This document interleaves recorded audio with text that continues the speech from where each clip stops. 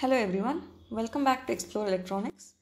In this video, let's understand how to write a program to find the area of a circle.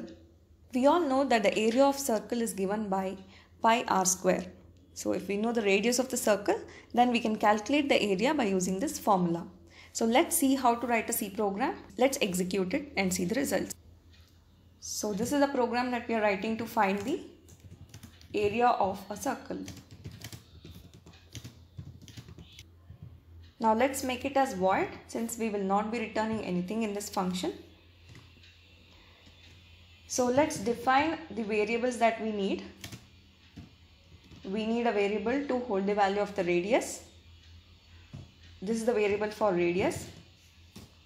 And then we have a variable to hold the area after we calculate it. Now let's use our printf statement and ask the user to enter the radius value.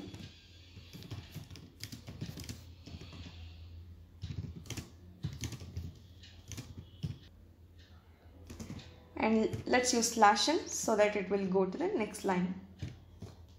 Now we need to read this value into radius variable. So let's use scanf, and since we are using float as the data type for this variable, we need to use %f for this and the variable name. Now we need to calculate the area of the circle. So the formula we all know that it is pi r square. So let's define this pi value here by using hash define.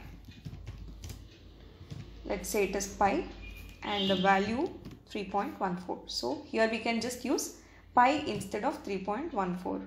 So we are using pi and then multiply it with radius 2 times. So this gives our area. Now let's print this value onto the screen.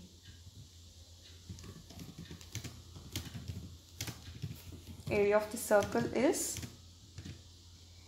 and what will be the data type of this area? It's again float. So here we need to mention %f. So this is our variable having the value. Since we are not returning anything, we will not be writing the return statement. So let's select the language, the C, and run this program. Here we are getting on the console, enter the radius of the circle. So let's say it is 2. Here is our result. So we are getting area of the circle is 12.56. Thank you all.